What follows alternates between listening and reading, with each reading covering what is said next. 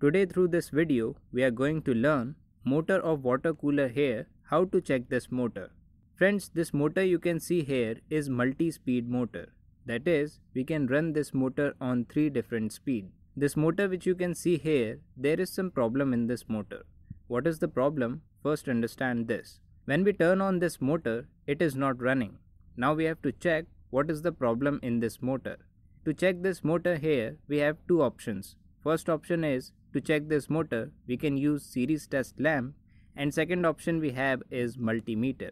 If we want through series test lamp, we can check this, or through a multimeter also we can check this.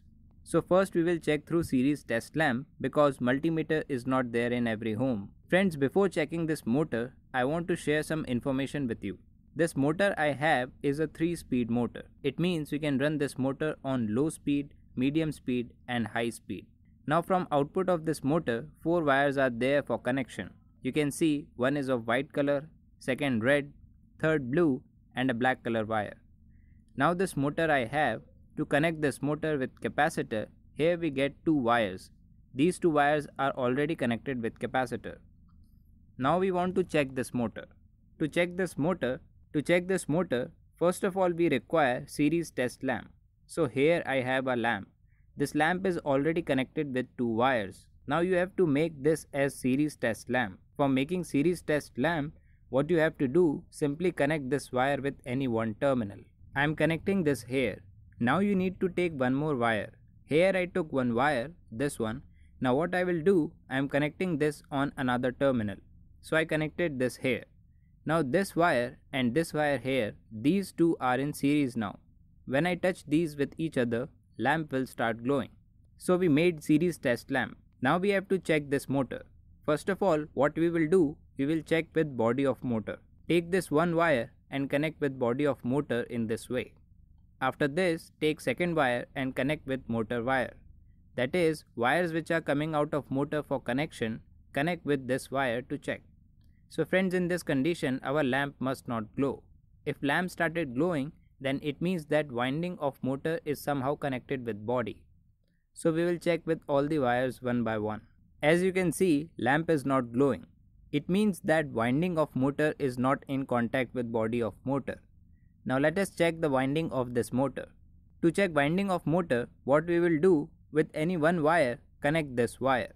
After this, take second wire and connect with other wires. So when we connect with other wire, our lamp must glow. When we connected black wire with red wire, lamp is glowing. After this, when connected with white wire, still lamp is glowing.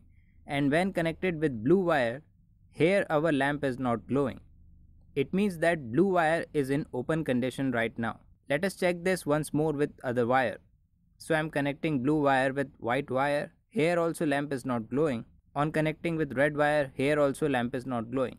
This means that blue wire, this wire is somehow get opened in winding. It may be possible that winding which was done inside, it may got break from somewhere, or this wire which is connected with winding, it may be opened from there. So you can say this blue wire is in open condition right now. Now let us identify that this blue wire here, which one is this wire. If this is common wire, then in this condition we cannot run this motor. If this wire is for speed, then in this condition we can bypass this and with other wire we can run this motor. If you want to identify which wire is for which purpose, then in this condition you need to use multimeter. Now this motor we have to check this motor through multimeter. For checking, what you have to do, take the multimeter and select the resistance position. So here I selected the resistance position. I selected range of 200 ohm. Now what you have to do, take probes of multimeter and connect with every wire to check the continuity. That is, you have to measure resistance. Friends, whenever you measure resistance here, then always make a table format like this and write the resistance values you measure. First of all, what we will do, with red wire, measure the resistance of black wire. Here is the red wire, we have to measure resistance with black wire. When we measure this, let's see how much resistance value we are getting. We are getting resistance as 22.8 ohm. So I am writing here 22.8 ohm. After this, measure resistance of red wire with blue wire. Here is the red wire, measure resistance with blue wire. So friends, as I told you before also that blue wire is already open. That is, this wire is open from inside, so we will not get any resistance value. If you are not getting any resistance value, then it means that wire is open from somewhere. So here I am writing open. Wire is open. After this, check continuity of red wire with white wire. So let's measure resistance of red wire with white wire. So we are getting resistance as 12.4 ohm. I am writing here 12.4 ohm. Now we can't measure red with red, so leave this. Now between white wire and black wire we have to measure resistance. Take white wire and black wire to measure resistance. When we measure this, value which is coming is 11.3 ohm. So I am writing here 11.3 ohm. Now we have to measure resistance between white wire and blue wire. Blue wire is in open condition, so we are not getting any value. So here also I am writing open. Now we can't measure white wire with white wire, so leave this. Now measure white wire with red wire. When we measure this, we are getting resistance value as 12.4 ohm. So I am writing 12.4 ohm. Now we can't measure black wire with black wire, leave this. We have to measure black wire with blue wire. When we measure resistance between black wire and blue wire, we are not getting any value because wire is open. After this, between black wire and white wire, we have to measure resistance. Here is the black wire and this is our white wire. When we measure resistance, value which is coming is 11.3 ohm. I am writing here 11.3 ohm. After this, measure black wire with red wire. Here resistance value we are getting is 22.8 ohm. After this, with blue wire we have to measure all the resistance. So as I told you, blue wire is already opened, so here we will not get any value. So I am writing open here. So friends, we measured all the resistance values. Here you can see blue wire is open, so resistance value is not there. It means blue wire here, this wire is open. Remaining values of resistance are there. Only resistance in blue wire is not there. Now if resistance here was 0, that is 0 ohm, or if it was 1 ohm or 2 ohm, then we can say winding is short with each other.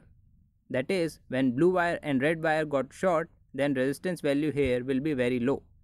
In these resistance values, some are open. I measured resistance of other motor and I noted all the values. After measuring the resistance, if the values are correct, then in this condition you have to identify that wire we have, which wire is this. That is, for what blue wire is used, for what black wire is used, for what white wire is used, and similarly for what red wire is used. To identify this, you have to see in which condition resistance is highest. When with red wire we measure resistance, you can see here value is low, here is high, here also low. It means different values of resistance are there. So we don't have to see this wire. After this, in second wire, here also it is same. Here is low, here is high, again low. After this, in third wire here, resistance is high, then low, then low. Now when we see resistance of blue wire, here is high, here also high, and here also resistance is high. It means we have to see in which wire all the three resistance values are high. When we measure resistance with blue wire here, then in all the wires resistance value is high. So blue here, this blue wire will be our common wire. After this, you have to see which has highest resistance. In this wire, highest resistance is this one, that is with red wire. So red wire will be of slow speed, or we can say low speed. After this, we have to see resistance below this. With white wire, resistance is lower than this, so this will be for medium speed. After this black wire is showing lowest resistance among three, so this black wire will be for high speed.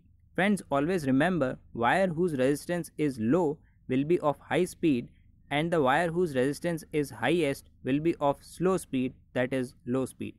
As I told you in the starting, if blue wire is not open, in place of this, red wire, white wire or black wire got opened, then in this condition we can run this through bypass. How to do it? Let's understand. Look, blue wire we have, this wire is connected with neutral power supply. This is why if blue wire may get open, then in this condition we have to repair this motor. But if red wire becomes faulty, here red wire is of low speed. So without using red wire, remaining two wires black wire and white wire. By using these two wires, we can run motor. Through black wire, we can run motor in maximum speed, and through white wire, we can run this in medium speed. Here low speed wire will not work, but two other will work. Similarly, if white wire becomes faulty, then in this condition, motor will work on low speed and maximum speed. And similarly, if black wire becomes faulty and this capacitor is connected here, then in this condition, medium and low speed will work. But in this condition, capacitor must be connected here. If it got open from here only, then we can't run this motor. That's it, friends. So friends, I hope now you understood that how we can check this motor. Friends, if you still have any doubt, then you can ask me your questions in the comment box. Friends, if you want to learn how to connect motor winding in star and delta, then click on the right hand side video to watch.